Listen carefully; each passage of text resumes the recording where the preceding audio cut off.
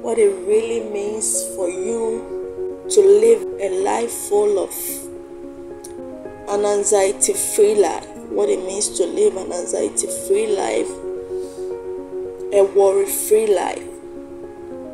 Now, when scripture says, do not be anxious about anything, or don't be anxious about anything, but in everything by prayer and supplication. It tells you that God has already taken care of what you think He hasn't taken care of. Really. When we think that things have not been taken care of, and how are we going to navigate our way through this? And how are we going to win this battle? Don't think about the how. Once you are in God, who is the center of your life and everything, leave the house for God and live in a life of victory. Be in a place of worship, like we said in our last message. Worship God through your prayers and supplication. Lift up worship unto God. Let Him know He is bigger than that situation. Listen, there are times you would send a bill to probably a manager, or even as we send our school fees to our parents. I mean, sometimes you know the situation in the house. You know what is going on and what can go wrong. But then you are being told that fee is going to be paid. Or the manager tells you that bill is going to be paid. And before the deadline or the timeline, it has already been sorted out. Nobody knows how it happened, but it has happened anyway. In the first place, we didn't know we're coming to this world. Now, but because God is the Alpha and Omega, He knows our end from the beginning. So He has already sorted a lot of things out. Things that we feel they haven't been sorted out are actually sorted out. It is high time you got to know that what you think it hasn't been sorted out has been sorted out. Just worship. Lift up a worship unto God. I mean, there are times you come to a point that really you cannot do anything about it. So would you keep worrying and being anxious for nothing? Because you realize that humanly possible, you've done whatsoever you can, but truly there is nothing you can actually do about the situation. Again, what would you do? Are you going to keep taking anxiety pills? Are you going to still be on that worry panel, or still being in that worry mentality and anxiety? Bible says, let the weak say I am strong. Let the one who is worried said, I have no worry at all. Let the one who is troubled say, I have no trouble at all. Let the one who is in situational water say, there is no water at all. Or I can't see the waters anymore. Declare it. Let the one who is in the fire situation, say that the fire cannot burn me, because my God is a consuming fire. Let the one who is in the river situation say, the rivers are dried up. Really, the rivers are dried up. Come to that place of worship and worry less. Worship and worry less. Praise God and come out of the pain. So keep this in mind. Many a times when we think about the house brings worry.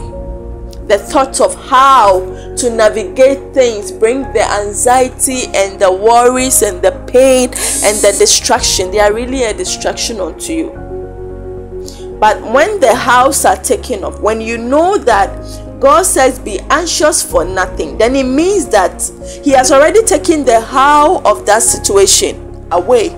So don't be anxious of it. So now you meet up a situation just as the Israelites were before the Red Sea. and Moses was leading them. At that point, I mean, really, there is a Red Sea. We know there is a Red Sea. What are we going to do? You can't, because when they turn, Pharaoh and his people are just behind them, and there is no way they can escape. It's a narrow escape. They can't do anything about it. So at that point, what can they do? But God said, what is in your hand? So what is in your hand? God told Moses, what is in your hand? What is in your hand at this point? Just stretch it on there. Red Sea. What can you do at this point? Pray. Lift up the prayer. Lift up the prayer. Do your best. Leave the rest for God. For he says, be anxious for nothing. So it is not for you to know how it's going to happen, but it will happen anyway. He has sorted it out. So be anxious for nothing. Don't think about the house. The thing that will make you worried, take it off and lift it to God. God, this is the how. I'm giving it to you because it's making me anxious. You said I shouldn't be anxious. So I lift up the I lift up the how it's going to happen. I give it to you. So cast your burdens unto me, for I care for you. So what are the burdens? How you are going to navigate, isn't it? Lift it to God. Cast it to him. Cast the burden of the how, give it to God. The burden of how to navigate, how to walk that path, how to cross the Red Sea, how to become who you want to become according to God's will for your life. It is God's will. He has already willed it, and so it is for God to take care of it. So lift up that burden. Lift up that anxiety burden. Lift up that worry burden. The how. Anything that is bringing the anxiety, lift up to God. Because God said, be anxious for nothing. So really, he doesn't want you to have that anxiety for you to be on pills or whatsoever. So lift up that burden. Cast it unto him. He says, cast your burdens. Because I care. Because I care, I said don't be anxious and cast the burdens. So what are you doing? Because God says he cares. God says he cares. So this is God speaking. Because I said I care, cast the burdens unto me. I care for you. Don't be anxious for anything. What is in your hand? Pray. Pray. At that point, you know you can pray. Because when Moses at that point had to pray, and that was when he was directed to lift up, the rod and show it to the Red Sea. Lift it up and show it to the Red Sea, and it got open. It was parted. Every Red Sea you are facing now will be parted in nanosecond. Every Red Sea will be parted, and every difficult situation will become like a molehill. Every mountain situation will become like a molehill. It will become nothing. It will come to naught, and that is what it is. Believe God. May God increase your faith. May you come out of any anxiety situation. May you come off any anxiety pill. Because you are a helper, God wants you to go through something.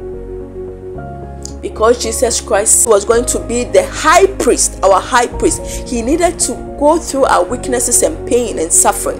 And so God has made you that helper to go through something. So in as much as it looks difficult and the situation looks bad, appreciate God, for you are going to help someone someday.